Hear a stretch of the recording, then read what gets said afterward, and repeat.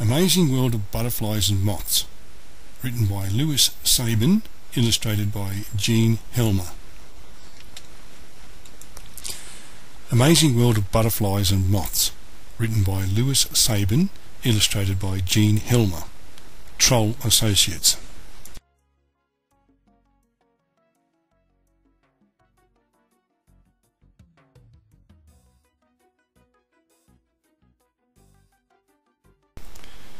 The summer sun shines down on fields and flowers. Gracefully, a butterfly lands on a flower. A moment later, it is in the air again, flying to another flower. It is a warm summer night. A street lamp lights the darkness. Many white and brown insects flutter around the brown light. These insects are moths.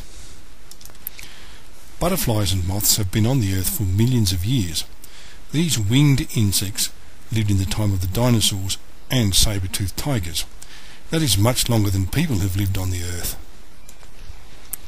Most moths and butterflies live everywhere in the world except in the very coldest places. In the autumn, the weather grows cool and the leaves start to fall. Some butterflies and moths fly away. Like many birds, they fly far to the warm south. Some butterflies and moths do not fly south for the winter. They hibernate or sleep during the cold weather. One of these is the angle-wing butterfly.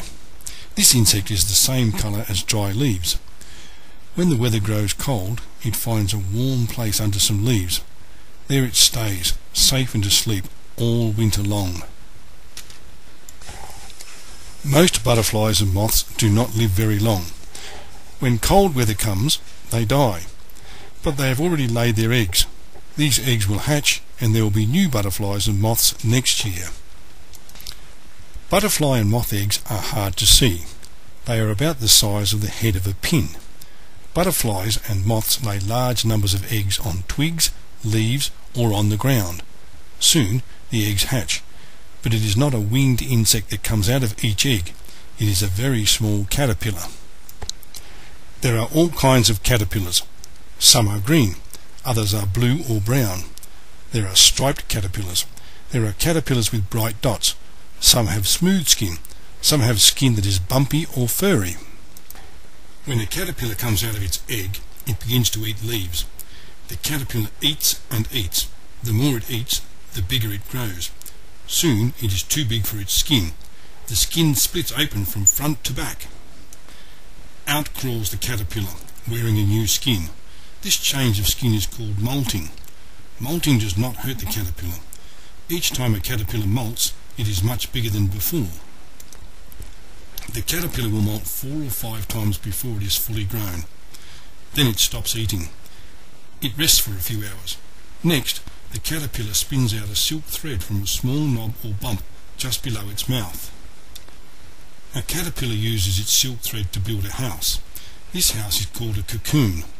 The cocoon is attached to a twig or it's hidden in a rolled up leaf.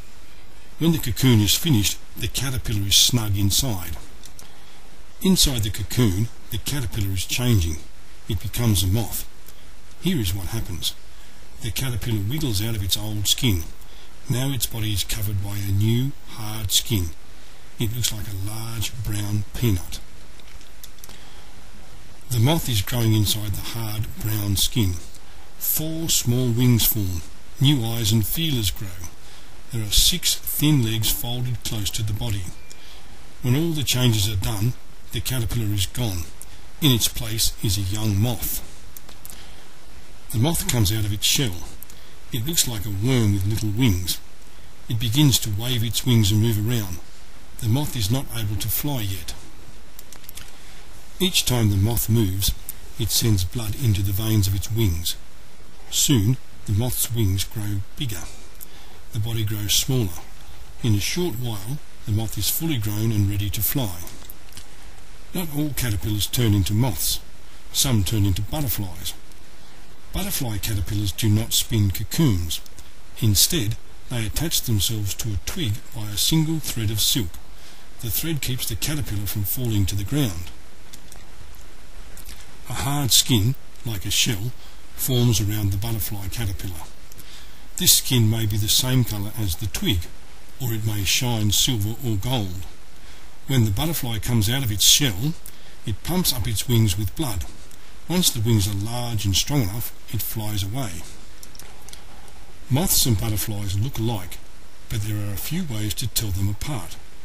Both moths and butterflies have feelers, called antennae, but their antennae are not the same. The antennae of a butterfly are long and thin and have a bump at the end. The antennae of a moth are thicker and have little hairs growing on them. Butterflies and moths can also be told apart by the way they hold their wings. When a butterfly rests, it holds its wings straight up and close together. When a moth rests, it folds its wings down or spreads them like a bird that is flying. There is another difference between butterflies and moths. The butterfly has a long, thin body. The moth's body is thick, and it may also be covered with hair. Both butterflies and moths drink a sweet liquid called nectar. They find it in flowers. They drink it through a long, hollow tongue called a proboscis. When the proboscis is not being used, the moth or the butterfly keeps it rolled up under its head. When it wants to drink, the insect stretches out the proboscis, using it the way we use a straw. The eyes of these beautiful winged insects are very large. Moths and butterflies can see moving things and colours very well, but they cannot see very far away. If you touch the wing of a butterfly or moth, you will find a kind of dust comes off it. This dust is really many, many tiny scales. They cover the wings the same way fish scales cover a fish. All the colours of the rainbow can be seen on the scales of butterflies and moths. Without scales, the wings are very thin and as clear as glass. The scales also make the wings strong. Like the feathers of a bird, they catch the air and help the insect to fly easily and gracefully. Millions of caterpillars hatch every year. Sometimes they can be terrible pests. Caterpillars eat the leaves on many small plants and trees. They also eat holes in fruit and vegetables. There is a kind of caterpillar that lives with many brothers and sisters. They all live in a large tent that they spin out of silk. This tent is built in the fork of an apple or cherry tree. The tent caterpillars eat the leaves of the tree during the day and sleep in the tent at night. If there are many tent caterpillars in one place, they do great harm to the trees. Luckily, birds and bats help to keep down the number of harmful caterpillars and moths. Fully grown butterflies are also food for birds, but not all kinds of butterflies get eaten. The pretty orange and black monarch butterfly tastes bad to birds. The birds learn this and do not chase the monarch. Although some caterpillars, moths and butterflies are harmful, many of these creatures are also helpful. Butterflies and moths help plants to grow as they fly from flower to flower looking for nectar. As the butterfly lands on a flower, some of the sticky pollen in the centre of the flower rubs off onto its legs. When the insect flies to another flower, some of the pollen from the first flower brushes off the insect's legs onto the second flower. The pollen helps to make new plants grow. Butterflies and moths play an important part in nature.